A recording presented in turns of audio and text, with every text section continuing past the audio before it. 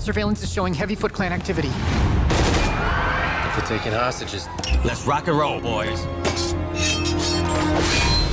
3D was always in my mind on this film. The techniques that we're using, improvements in software, rendering, makes a big difference. It gives us a lot of believability. I think it has evolved in a cultural way. I think people demand that there is some real smart use of that 3D space.